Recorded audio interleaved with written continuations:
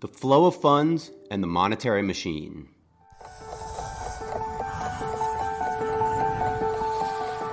In our earlier videos, we learned that all financial assets and really the entire monetary system is something we created from nothing as a record of account. But this doesn't mean that financial assets don't come from anywhere. In fact, I like to think of the process of financial asset creation like the process of mitosis or cell division. For instance, if you were to take out a loan to build an addition on your home, you'd be creating new value through the real resources. And you could then use that new value to collateralize other new assets in the future. To understand financial asset creation, you have to understand stocks and flows. Stocks and flows show the accounting process by which assets move through the economy. I like to think of flows as being similar to the rivers in our economy. They show the real-time creation of assets and how they're spent and moved across income statements in the economy. Stocks are like the lakes in our economy. They show where assets come to a resting place, as reflected on balance sheets. So you can think of the income statements as reflecting the flows and balance sheets as reflecting the stocks across the economy. Another good analogy for the economic system is the human body and the way that the body needs a constant flow of nutrients to provide it with life.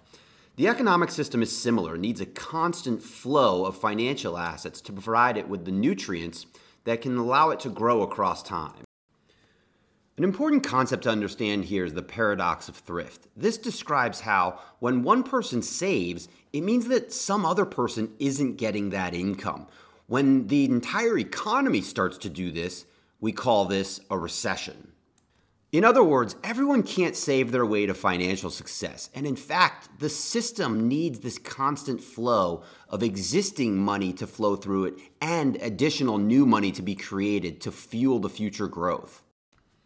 Three important understandings related to all of this is one entity's spending is always another entity's income. Two, all financial assets have corresponding financial liabilities. And three, all financial assets are always held by someone. At a personal level, net worth equals assets minus liabilities. But it's important to understand that at the aggregate level, all of these financial assets and liabilities balance out. And so our net worth at the aggregate level is really comprised of non-financial assets, all of the real stuff in the economy.